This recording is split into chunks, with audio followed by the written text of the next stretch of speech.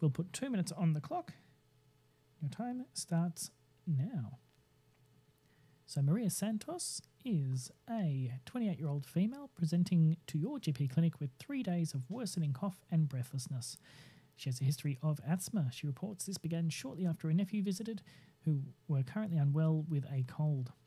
Her only medication is salbutamol via metered-dose inhaler, which she uses twice a week before sport, has no known allergies, she doesn't smoke and drinks 2 drinks of alcohol 1 day per week. To examination, she's afebrile 37.1, her heart rate's 126 beats per minute, respiratory rate of 28, SATs of 92 on room air, there is a diffuse wheeze to her chest auscultation, and she is unable to talk in full sentences. What immediate management actions are appropriate? Write 6 management actions. Doses are not required. Now again, moving back to paper-based to make sure that we are actually answering the question that is provided and providing as many answers as possible, as well as doing the usual underlining and answering things, I would actually be writing out here 1 to 6 just to make sure that we are actually providing an answer in. And I'll go quiet for a minute so you can provide your own responses.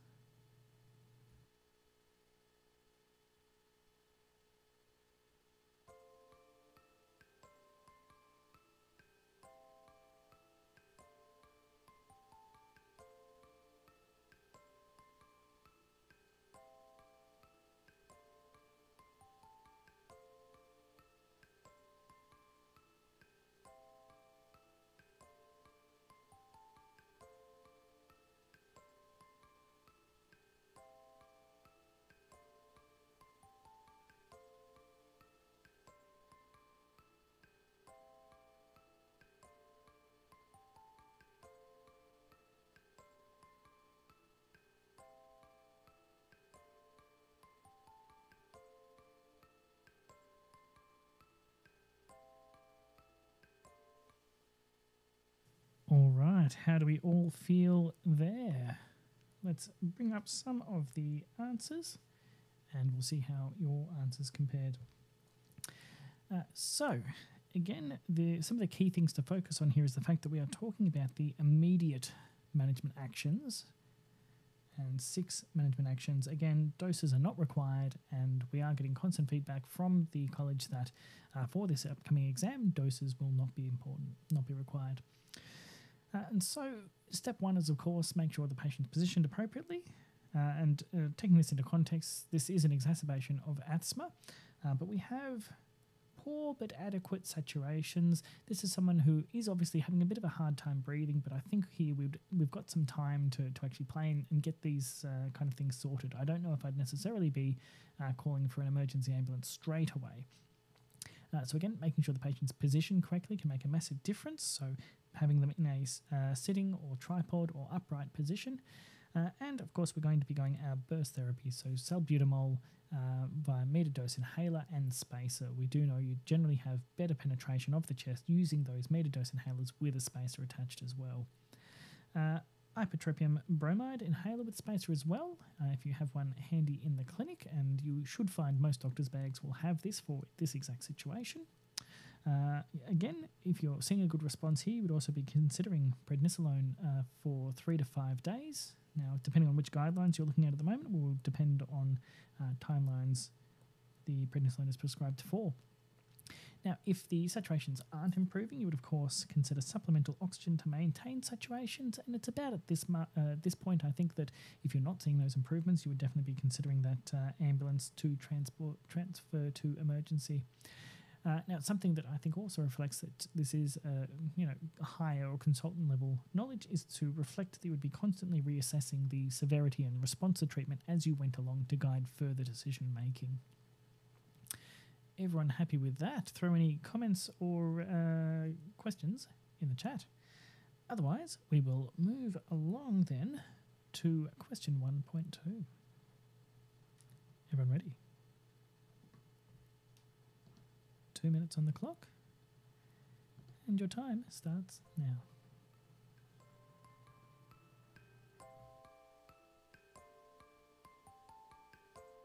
Maria makes a full recovery, comes back to see you a short time later. She reports that she has had 4 exacerbations of asthma in the last 12 months and wants to know what might be the signs of poor asthma control. Write 3 specific indications of poor asthma control.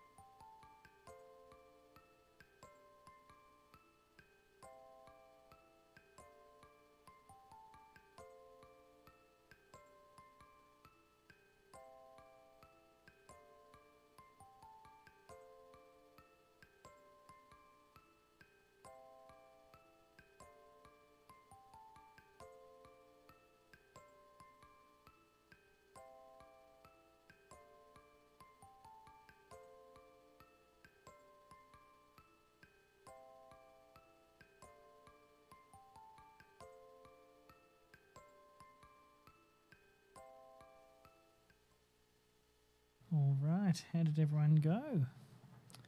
Of course, let's get to the answers. And apologies if you can hear the rain in the background. I think the audio is going to be terrible tonight. What you going to do? This question implies you've got a decent working knowledge of the asthma guidelines, and this is either using a combination of the contents of ETG or Asthma Foundation Australia. So I think the key qualifier here is the specific indications of poor asthma control. And so the poor asthma control is daytime symptoms more than 2 days per week, the need for a SABA reliever more than 2 days per week, or not taken prophylactically before exercise. A lot of the places you'll read will actually just specify the need for SABA reliever more than 2 days per week, but there's always that little asterisk there, and if you go down to the fine points, that's where it specifies not taken prophylactically before exercise. Because I think it's a good thing, I think, to encourage people in this situation to be able to use it prophylactically. Any limitation in activities will score you another point, as well as any symptoms during night or on waking.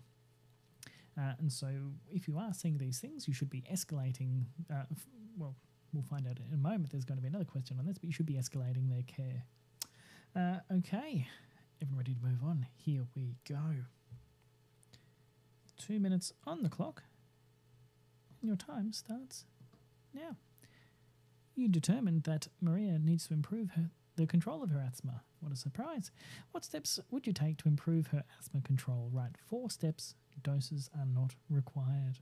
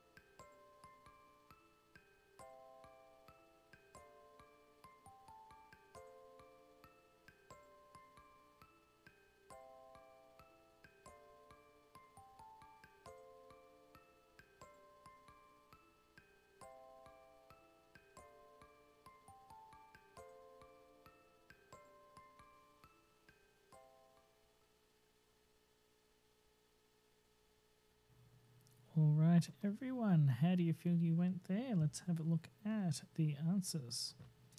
So, again, you need to have a pretty decent understanding of the asthma guidelines here. And of course, anytime we are thinking of improving control, the first step is going to be to review the inhaler technique, correcting if required. I think you would still get the full mark if you just specified review inhaler technique. But again, to kind of make it more fleshed out and to be more accurate, you would probably be better off putting in there correcting if required as well. Even though it's a given what we're going to do, it's showing that we are specifically looking to improve that. Of course, now, next step, we've got a grouping here. So these are things that you would do, but you wouldn't do both of these together. You would have to choose one or the other, and you would get the full 2 marks depending on which one you chose. And the first one is, of course, commence regular inhaled corticosteroid preventer at an appropriate dose. Now, they have specified doses not required, and so you shouldn't have to specify a specific dose, but I probably would emphasize that I'd be starting it as a low dose inhaled corticosteroid. Now, choices here, and again, I probably would specify which one I would do, and that could be fluticasone, beclomethasone, budesonide, or cyclizumab. And specifying those would give you the full 2 marks. I think if you didn't specify a particular agent, you'd probably go back down to that 1 mark bracket. Now, of course, in that same kind of vein, you could commence a as required budesonide or formoterol. And that would again give you the full 2 marks, specifying that it's as required as opposed to the regular medication, but you wouldn't be doing that alongside inhaling a regular inhaled corticosteroid preventer. Now, of course, ensure you're using spacer. Now, there could be some overlap between review inhaler technique, and so I would only be putting this one down if I kind of ran out of all other options and was struggling to think of something else to put in there. But of course, provide asthma action plan or asthma management plan. Definitely indicated in this case. And of course, organise regular reviews, such as every 3 months. And I think you're going to be much better served if you do specify a time frame. And you would probably get you'd be even more secure in your marks by specifying to review asthma control. All right, happy with that? Unhappy with that? It's the exam.